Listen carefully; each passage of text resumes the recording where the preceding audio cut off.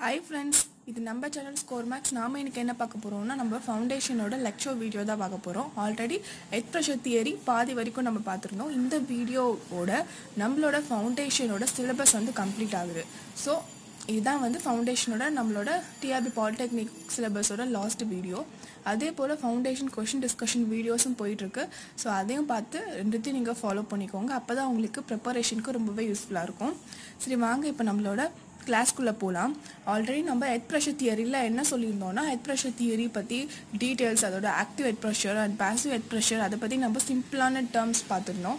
அதே போல் earth pressure theory வந்து கொஹெஷன் less சாயிலுக்கு எந்த மாதிரி கண்டிஷன், அந்த ஃபார்முலாஸ் அது பார்த்துருந்தோம். ஸோ இதில் வந்து நம்ம பார்க்க போகிறது தட் மீன் கொஹெஷன் சாயிலில் வந்து அது என்ன அப்படின்றத பார்ப்போம். அதே போல் ஒரு ப்ராப்ளம் வந்து உங்களுக்கு நான் ஹோம்ஒர்க் கொடுக்கலான் இருக்கேன். நீங்கள் அதை சால்வ் பண்ணி எனக்கு கமெண்ட் பண்ணுங்கள். அதே போல் நம்ம வந்து கூலம்ஸ் தியரியும் நம்ம லைட்டாக பார்த்துட்டு ஸோ இதோட நம்மளுக்கு எர்த் ப்ரெஷர் தியரி வந்து கம்ப்ளீட் ஆக போகுது. ஸோ நம்ம பார்த்தோம் ஆல்ரெடி ஆக்டிவ் எர்த் ப்ரெஷரோட ஃபார்முலா வந்து PA அப்படின்ற ஃபார்முலா. ஸோ இந்த ஃபார்முலா வந்து இங்கே மைனஸ் வரும். அதுவே வந்து பாசிவ்க்கு வந்து நம்மளுக்கு ப்ளஸ் வரும். ஸோ ரெண்டுத்தையும் கம்பேர் பண்ணும் போது எது வந்து மினிமம் அப்படின்னா ஆக்டிவ் எர்த் ப்ரெஷர் தான் மினிமம், நம்மளோட பாசிவ் எர்த் ப்ரெஷர் வந்து மேக்ஸிமம். ஸோ அதுதான் இங்கே சொல்லியிருக்கோம். ஸோ இங்கே பாருங்கள், அட் த டாப்பில் வந்து நம்மளுக்கு கண்டிப்பாக இசட் வந்து 0வாக இருக்கும். ஸோ அப்போ வந்து நம்மளுக்கு என்ன கிடைக்குது அப்படின்னா -2c √KA கிடைக்குது. ஸோ அப்போ வந்து டென்ஷன் வந்து டாப்பில் வந்து நம்மளுக்கு ஃபார்ம் ஆகுதுன்னு சொல்லியிருக்காங்க. ஸோ அப்போ டென்ஷன் ஃபார்ம் ஆகுற ஜோனுக்கும் ஆக்டிவ் எர்த் ப்ரெஷர் என்ன, ஸோ அதுக்கப்புறம் டென்ஷனுக்கு முன்னாடி இருக்கிற ஜோனில் ஆக்டிவ் எர்த் ப்ரெஷர் என்ன அப்படின்றத பார்க்கலாம்.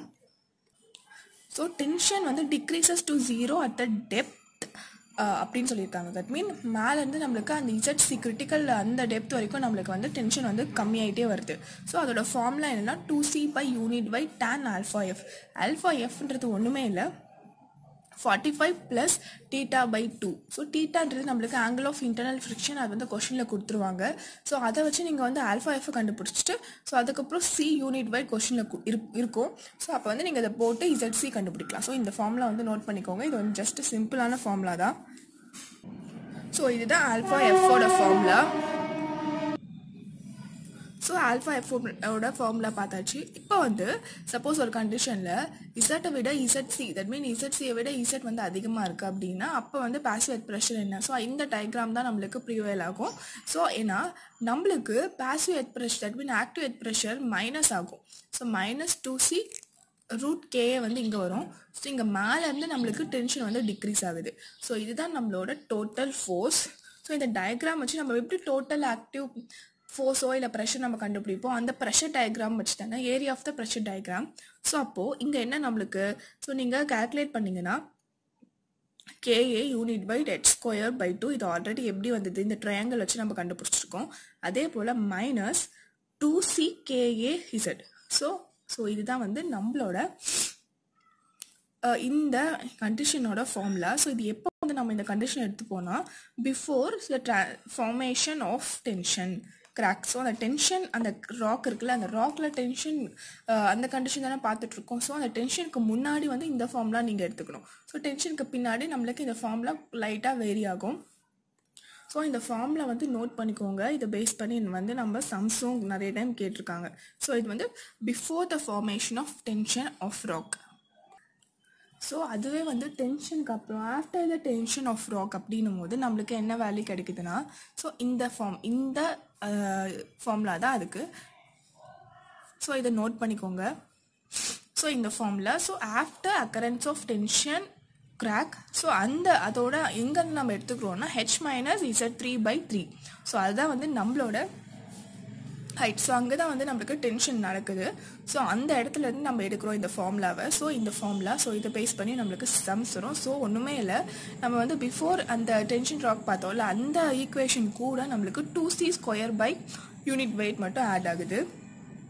இப்போ பாருங்கள், effect of கொஹெஷன் is to reduce the active pressure everywhere by 2c √K. ஆமாம், மைனஸாக தானே இருக்குது. ஸோ இந்த கொஹெஷனோட எஃபெக்ட் வந்து நம்மளோட ஆக்டிவ் ப்ரெஷரை வந்து மைனஸ் பண்ணுது. ஸோ அதுவே நீங்கள் பாசிவில் பார்த்தீங்கன்னா அது வந்து பாசிவில் ப்ரெஷரை வந்து ஆட் பண்ணும். ஸோ இங்கே வந்து மைனஸாக இருக்கிறதுனால நம்ம வந்து அது வந்து ரெடியூஸ் பண்ணுது அப்படின்னு எடுத்துக்கிறோம். So because of negative pressure, a tension crack usually develops in the soil near the top of the wall up to the depth is at sea. So tension crack depth. So நான் already சொன்னோம்ல, so அந்த டெப்த்தில் வந்து நம்மளுக்கு tension prevail ஆகுதோ அந்த depth தான் நம்மளுக்கு tension crack depth. So அதுதான் நம்மளோட ZC தான் நம்மளோட tension crack depth. So next ஒரு டேர்ம் பார்க்கலாம், critical height and unsupported vertical cut. So இதுவும் நம்மளுக்கு ஒரு ஃபார்முலா வரும். ஸோ அதுவும் நீங்கள் நோட் பண்ணிக்கணும். சப்போஸ் கொஷனில் வெறும் கிரிட்டிக்கல் ஹைட் கேட்டாங்கன்னா இந்த ஃபார்முலா யூஸ் பண்ணி நம்ம சால்வ் பண்ணுவோம். It is the depth up to which the total net force will become zero in the case of cohesive backfill. So அந்த cohesive backfillனா அந்த சாயில் மாஸ் இருக்கப்போ நம்மளோட ஃபுல் நெட் ஃபோர்ஸும் ஜீரோ ஆகுது இல்லையா. ஸோ அந்த ஹைட் தான் நம்மளுக்கு critical height. It is the depth up to which vertical excavation of cohesive soil can stand without any lateral support. So நீங்கள் ஒரு சாயிலை எக்ஸவேட் பண்ணாலும் அது எந்த சப்போர்ட்டுமே இல்லாமல் நமக்கு டென்ஷனை வந்து அது ஸ்டாண்ட் பண்ணும். ஸோ அந்த ஹைட் தான் நம்மளுக்கு கிரிட்டிக்கல் ஹைட்.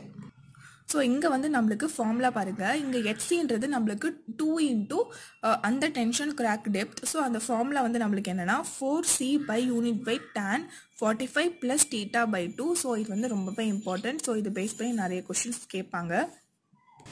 ஸோ அந்த ஃபார்முலாவும் இந்த ஃபார்முலாவும் ஒன்று தான். ஸோ அதே போல் இப்போ வந்து தீட்டா வந்து 0 இருக்குன்னா நம்மளுக்கு அங்கே வந்து கிளே சாயில், பியூர் கிளே கொகசிவ் சாயிலில் தான் நம்மளுக்கு தீட்டா வந்து 0வாக இருக்கும். ஸோ அந்த கண்டிஷனில் நம்மளுக்கு HC வந்து 4C by unit white. So இந்த மாதிரி ஒரு கண்டிஷன் கொடுத்தாங்கன்னா நீங்கள் அந்த அவ்வளோ பெரிய ஃபார்முலா நம்ம போட வேணாம். ஸோ அந்த 4C by பை இந்த ஃபார்முலா யூஸ் பண்ணி நம்ம சால்வ் பண்ணிக்கலாம்.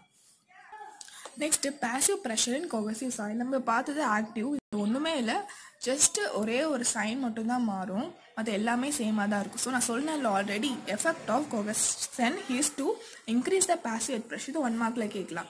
ஸோ அதுவே வந்து ஆக்டிவில் வந்து அது வந்து டிக்ரீஸ் பண்ணும், இங்கே வந்து அது இன்க்ரீஸ் பண்ணுது. ஏன்னா இங்கே பாருங்கள் +2C √ Kp. ஸோ அதனால வந்து இது இன்க்ரீஸ் ஆகுது. ஸோ அப்போ அந்த ஃபார்முலா அதே ஃபார்முலா தான் இங்கே வந்து நம்ம அங்கே மைனஸ் போட்டோம்.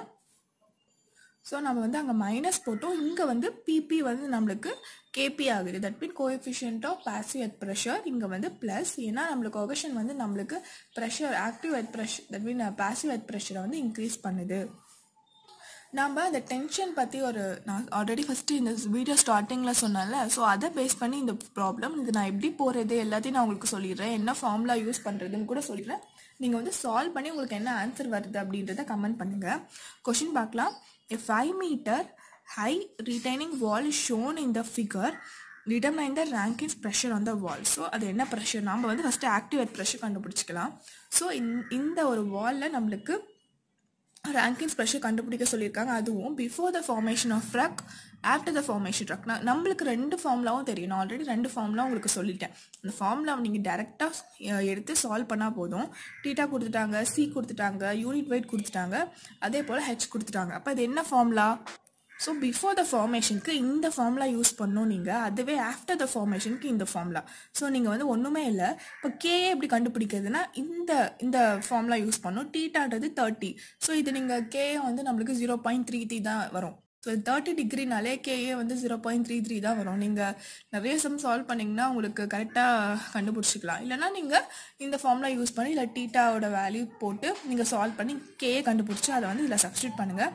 நம்மளுக்கு எல்லாமே தெரியும், யூனிட் வெயிட் தெரியும், H தெரியும், C தெரியும், எல்லாமே தெரியும். ஸோ எல்லாத்தையும் நீங்கள் சால்வ் பண்ணி என்ன ஆன்சர் வருது அப்படின்றத கமெண்ட் பண்ணுங்கள். ஸோ நம்ம இதுக்கு முன்னாடி பார்த்தது எல்லாமே ரேங்கினோட அவரோட தியரி பேஸ் பண்ணி தான் நம்ம பார்த்தோம். இப்போ வந்து கூலும்ஸ் பெஸ்ட் தியரி. ஸோ அவர் இந்த தியரியில் என்னென்ன சொல்லியிருக்காங்க, ஸோ இது வந்து ரொம்ப அவ்வளோவா இம்பார்ட்டன்ட் இல்லை, ஜஸ்ட் ஒரு தியரி டாபிக் மாதிரி வரும். ஸோ அசம்ஷன் முக்கியம், அதே போல் என்ன அப்ளிகேஷன் அப்படின்றது தான் முக்கியம். ஸோ கூலும் வந்து என்ன பண்ணியிருப்பாருன்னா, அவர் வந்து ஹோல் மெட்டீரியலை கன்சிடர் பண்ணி அந்த சப்போர்ட் இருக்கு இல்லையா, அந்த சப்போர்ட்டட் அண்ட் ரீட்டைனிங் வாலில் அந்த ஹோல் மெட்டீரியல் எந்த அளவுக்கு சப்போர்ட் ஆயிருக்கு அதை வச்சு நம்மளுக்கு வந்து அவர் வந்து அவரோட தியரி கொடுத்துருப்பாரு. அதுவே ரேங்கிங் வந்து என்ன பண்ணியிருப்பாங்க, அந்த மெட்டீரியலுக்குள்ளவே இருக்க சாயில் மாஸ் இருக்கு இல்லையா, ஸோ அதை மட்டும் வச்சு வந்து அவர் வந்து அவரோட அசம்ஷன் ஃபார்முலாஸ் கொடுத்துருப்பாரு. ஸோ இதுதான் ரெண்டுத்துக்குமான ஒரு மேஜர் டிஃப்ரென்ஸ். ஸோ இப்போ அசம்ஷன்ஸ் பார்க்கலாம். ஸோ அசம்ஷன் பார்த்தீங்கன்னா, a backfill is dry, cohesionless, homogeneous, isotrophic. இது அப்படியே தான் நம்மளுக்கு தெரியும் இந்த ப்ராப்பர்ட்டிஸ்லாம் என்னன்ட்டு. The wall surface is a plane which passes through a heel of the wall. Okay, next வந்து wall surface is rough, so wall surface வந்து ரஃபாக இருக்குது அப்படின்னு அவர் அஷ்யூம் பண்ணிக்கிறாரு. ஸோ அதனால resultant net pressure on the wall is inclined at an angle of normal to the wall அப்படின்னு சொல்லியிருக்காங்க. That mean இந்த ரஃபாக இருக்கனால நம்மளுக்கு அந்த ரிசல்டன் வந்து நம்மளுக்கு இன்க்ளைண்டாக வருது. ஸோ அது வந்து நம்மளுக்கு வால்க்கு நார்மலாக இருக்குது அப்படின்றத அவர் வந்து அஷ்யூம் பண்ணிக்கிறாரு. அதுதான் இந்த அசம்ஷன். இங்கே வந்து நீட்டாக அப்படின்ற ஒரு ஆங்கிள் வந்து நம்மளுக்கு ஃபார்ம் ஆகுது. So angle of friction between wall and backfill. So அதுதான் வந்து இந்த angle. So Coulomb's theory, a plane surface assumed and the force required to maintain the equilibrium of wedges forming the using a principle of statics. So இங்கே வந்து நம்மளுக்கு அங்கே நம்ம பார்க்கும்போது plane failure பார்த்தோம், அதுக்கப்புறம் அப்வர்ட் ஃபெயிலியர், டவுன்வர்ட் ஃபெயிலியர்னு பார்த்தோம், பாசிவ்க்கு ஆக்டிவ்க்கோ.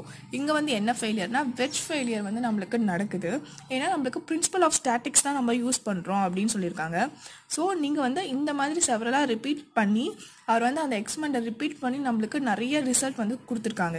The trial surface which gives the largest force of the active case and smallest for the passive case is the actual failure surface. So இவரோட இதில் என்ன சொல்கிறாருன்னா, ஃபெயிலியர் சர்ஃபேஸ் வந்து நம்மளுக்கு ஆக்டிவில் வந்து லார்ஜாக இருக்குது, அதே போல் பாசிவில் வந்து ஸ்மாலாக இருக்குது. இதுதான் நம்மளோட ஆக்சுவல் சர்ஃபேஸ். நாமளும் அங்கேயும் அதுதான் பார்த்தோம். இவரோட கன்க்ளூஷனும் இங்கே வந்து இந்த மாதிரி நம்மளுக்கு அஷ்யூம் பண்ணி நம்மளுக்கு சொல்லியிருக்காரு.